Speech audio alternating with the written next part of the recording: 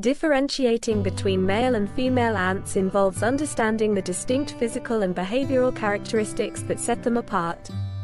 Ants, like many other insects, have a caste system that includes queens, males, drones, and workers. Each caste has specific roles and characteristics that are essential for the survival and functioning of the colony. To identify whether an ant is male or female, one must consider several factors, including size, morphology, behavior, and the roles they play within the colony. Male ants, often referred to as drones, are typically the simplest to identify due to their specific physical attributes and limited role in the colony's life cycle. They generally have wings and are often only present during specific times of the year, particularly during the mating season. The wings are a notable feature as male ants use them to fly during the nuptial flight, a period when they leave the colony to mate with queens from other colonies. Once this flight is over, male ants usually die shortly after mating, as their sole purpose is reproduction. In terms of size, male ants are often smaller than queens but can sometimes be similar in size to worker ants, depending on the species. However, their bodies are usually more slender, with a less robust thorax compared to worker ants. The antennae of male ants are often straight and not elbowed, unlike those of females. Another key morphological feature is the presence of genitalia at the tip of the abdomen, which is used for mating. Female ants are generally categorized into two main types, queens and workers. Both are female but differ significantly in their roles and physical characteristics. The queen ant is the reproductive member of the colony. She is usually larger than the other ants and has a more developed thorax, which was used to support her wings during the mating flight. After mating, the queen sheds her wings, and her body becomes adapted to life within the colony, where she spends most of her time laying eggs. Queens have a larger and more pronounced abdomen, which houses the reproductive organs and the necessary structures for egg production.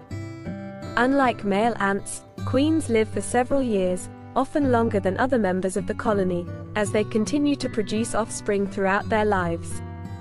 Worker ants, the other category of female ants, are usually smaller and lack wings.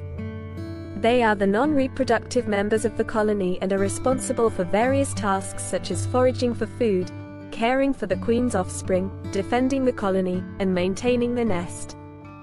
Workers are sterile, meaning they do not reproduce, and their physical structure reflects their roles. They have a more developed mandible for carrying food and other materials, and their bodies are generally more robust compared to male ants. The antennae of worker ants are elbowed, a feature that distinguishes them from males. Unlike queens, worker ants have a more uniform body size within the same species, although there can be some variation depending on the specific roles they perform within the colony, such as being minor or major workers. In terms of behavior, male and female ants also display distinct differences. Male ants are not involved in the daily activities of the colony. Their primary function is to mate with queens, after which they typically die. This limited role means they do not participate in foraging, nest building, or other communal tasks. In contrast, female ants, particularly workers, are the backbone of the colony's daily operations. They are actively involved in foraging, defending the colony, caring for the young, and maintaining the nest structure. Queens, while not directly involved in these tasks, play a critical role in reproduction and ensuring the continuation of the colony. The queen's primary activity is egg-laying, which she can do prolifically, producing thousands of eggs over her lifetime. The differentiation between male and female ants involves a combination of physical, behavioral, and genetic factors. Male ants are typically characterized by their wings, slender bodies, and specific reproductive roles, dying soon after mating. Female ants, encompassing both queens and workers, display a wider range of physical characteristics and behaviors.